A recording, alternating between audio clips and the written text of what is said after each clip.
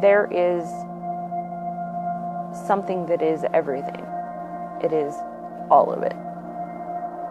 And I don't know what that is, and I can't articulate it, but people have been trying to do that for a very long time, and because people are flawed and human and they really want what they want, they're gonna box it into something that makes them feel comfortable,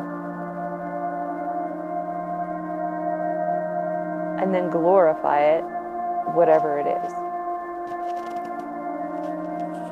But this thing that is everything can't escape itself even on the negative end.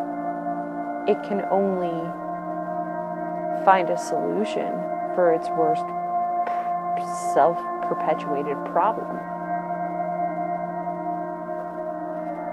And we, as we exist in this construct, are assistants to it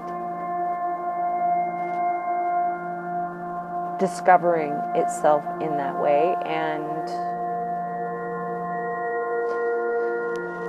just like when you do something that you know is shitty or bad or not good for you over and over and over again, and kind of self-reinforce it negatively, you can do that on the positive.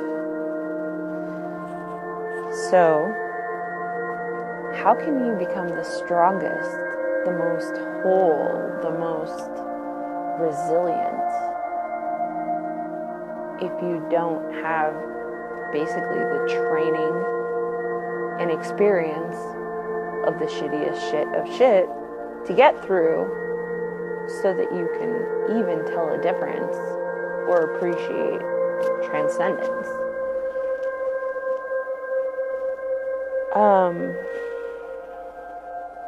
I by no means want to see terrible things happen in the world or to people, you know, just in general. Like, there is a definite feeling that is recognizable when you observe or take note of someone else's struggle.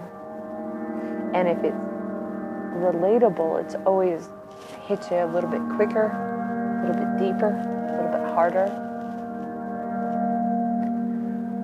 But even just with facial expressions, you know, if somebody is in genuine pain or sorrow, you can see it on their face. But even if you couldn't see it on their face because you're completely blind, if that person came into a room, you could feel the depth of their discomfort. We are so amazing, and we're adapting daily to new cues. Interesting, right? Cues. Because people are adapting and changing, and they wouldn't be doing that without everything being the way it is and has been. And we could go back to whatever the golden path of perfection is and how that got fucked up, and we could be like, well, we wouldn't have had to go this entire path if we never fucked up to begin with. But how fun is that, right? Oh, we're just living in paradise forever. The experience, this whole experience of the rise and fall of our everything, who we think we are, how we think things work, how we've been told this is. When we take it all into consideration, and then we also give ourselves permission to go beyond that, there is an amazing dimension, I guess. that exists beyond all that, that it's not the pinnacle of everything, but it's a portal to that place, in the sense that all of a sudden, if you can touch that, this other stuff that seems absolutely insane and chaotic can make some sense.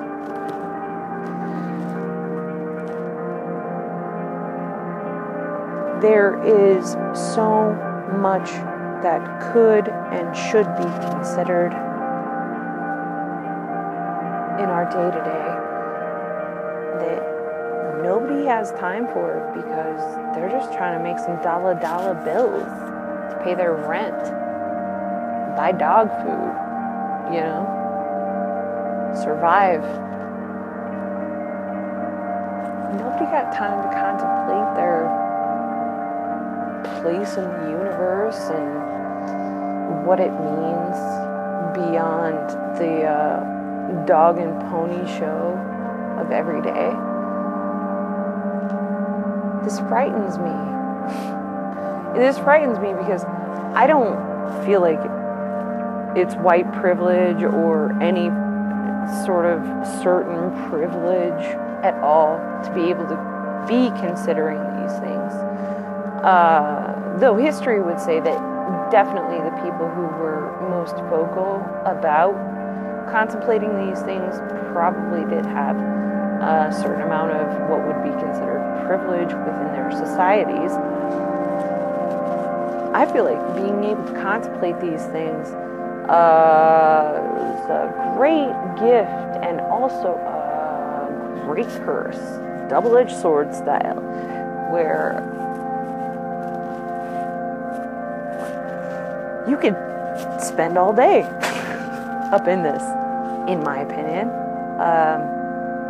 If you could find the people to discourse with, or just the dedication to sit down and write it front to back. I don't necessarily want to sit down and write it all front to back. Sometimes I feel like I do, but the fun part of the mystery is the boomerang that is the push me, pull you of wanting to do things and having the inspiration to do it. Mostly I just want to talk to people who contemplate this as well, because I want to gauge where they're coming from and not just talk to myself alone in the garage. That's just me.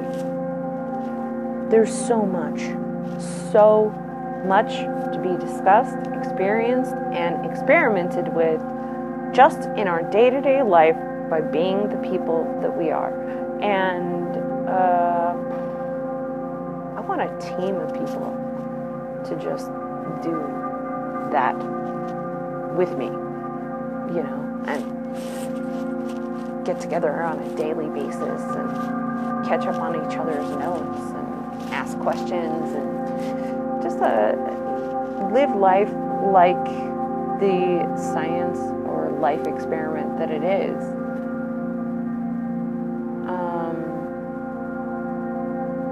I suppose if you put your focus in a direction like that, that it can most definitely pan out. So I don't know. This whole thing could be nonsense. It could be brilliant. It was just nice to sit and visualize some things and try and express them, because they seem pertinent right now. And even if this isn't shared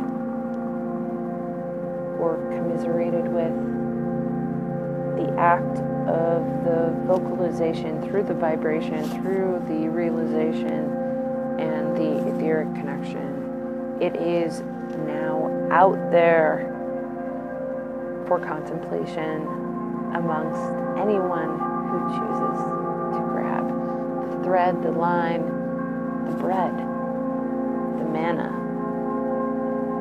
the question of life. I hope